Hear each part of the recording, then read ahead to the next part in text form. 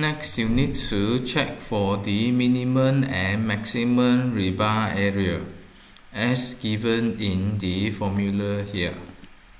Substitute NED and FYK into the formula here. You get 414 mm square, and use this formula and substitute the width and height of the columns size here. You will get 210 mm square. The provided amount of reinforcement bar is greater than AS mean, therefore it is considered satisfactory. Next, use the AS provided divided by the column size. You will get about 2.something% of the reinforcement bar. This is less than 4% maximum, therefore it is considered satisfactory.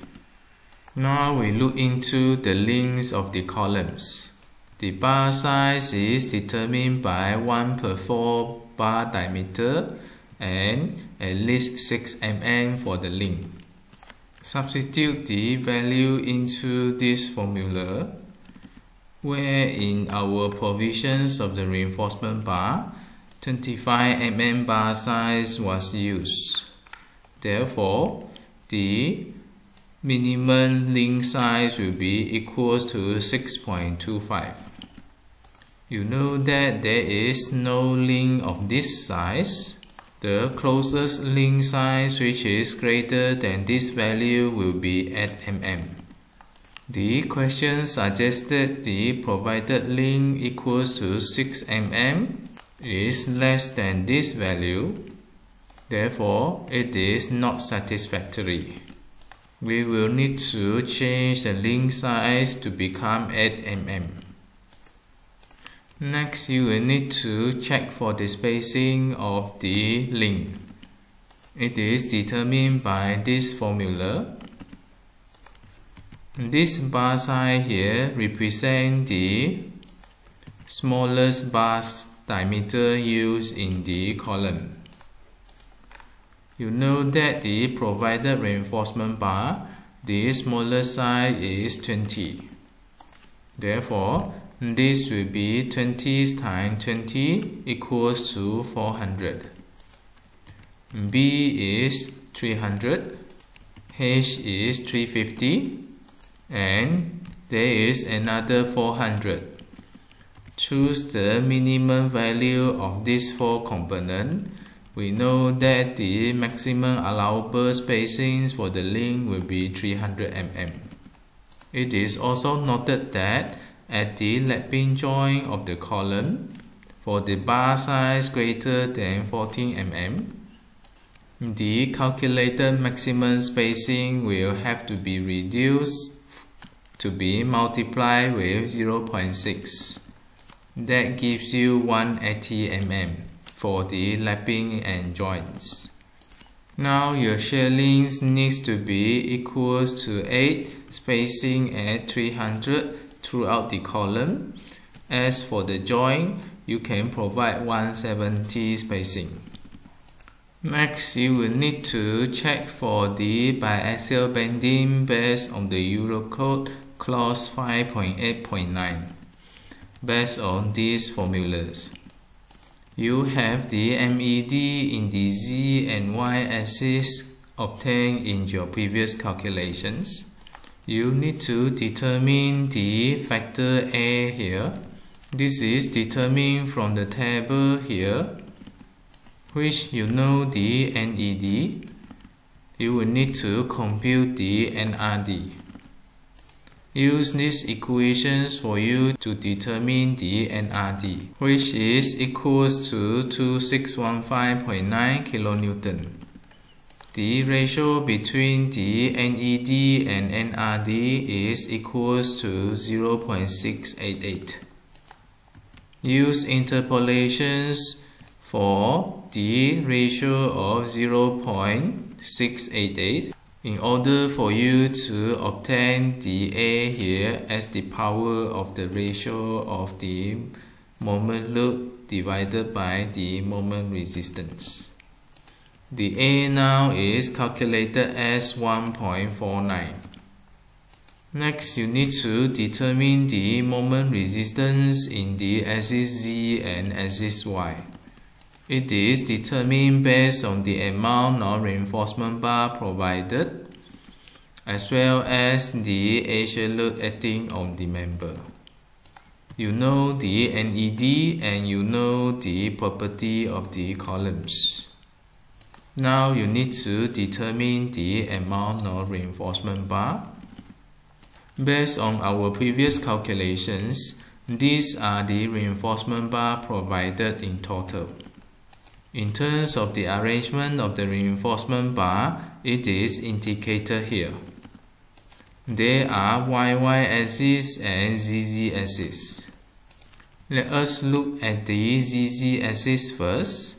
The moment rotations is in these directions. Your total amount of reinforcement bar will be equals to 4T25 plus 2T20 as given here, and your amount of reinforcement bar area will be this. Next, we look into the YY axis here. Since that these two reinforcement bar, which is 2T20, is positions along the YY axis. That means these two reinforcement bar is not contributing any moment resistance. Therefore, effectively the amount of reinforcement bar in the YY axis, it will be 4T25 as written here, and the total amount of reinforcement bar are here. Your next step is to determine the ratio of D2 per H and D2 per B. As you are talking about the bending moment at different axes. Therefore, the D2 will be in reference to their respective axes. That will give you different value of D2 per H. With the non-axial load, you get the ratio of 0.6857. And based on the amount of effective reinforcement bar, substitute into the value, you get these two. Next, refers to the chart of D2 per H of 0.15.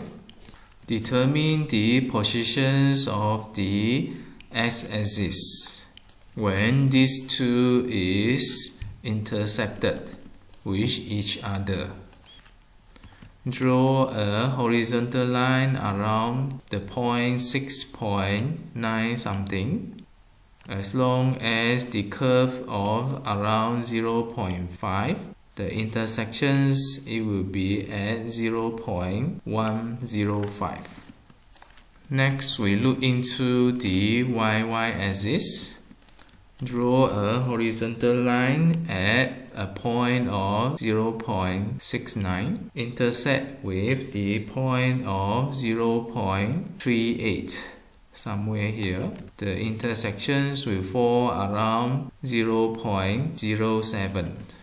With the known value of BH square FCK, you will be able to determine the moment resistance of the sections. Now you have determined the moment resistance of the sections based on the moment load acting on the sections, and with the factor A as the power obtained from the interpolation here, you are able to determine the summations of these two ratios in the power of A. Substitute the relevant value, you obtain 1.09.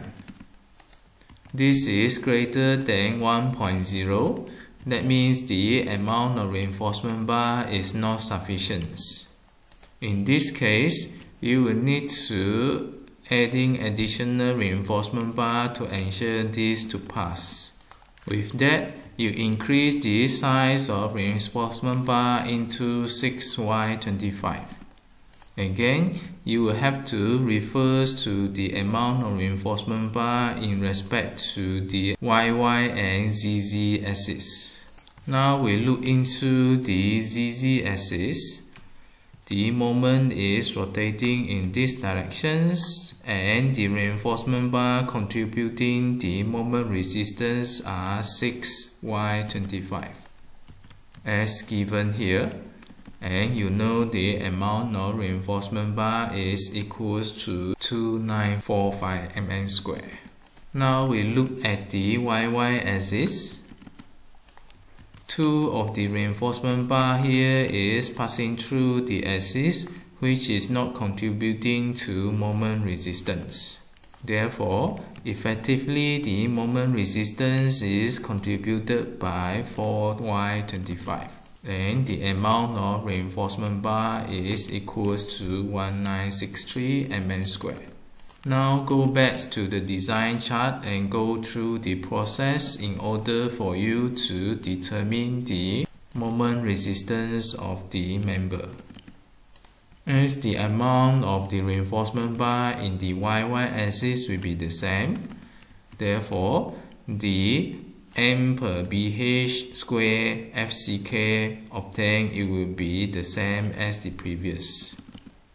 With the new amount of reinforcement bar here, draw a line around 0.69 something to be intersect with the AS line of 0.56 something. You will obtain around 0.12. With the section property of the column, you are able to determine the moment resistance of the column. Adopt the moment resistance into the formula here. You obtain the new formula output is equal to 0.99, which is less than 1.0. That means the moment will pass in the biaxial bending.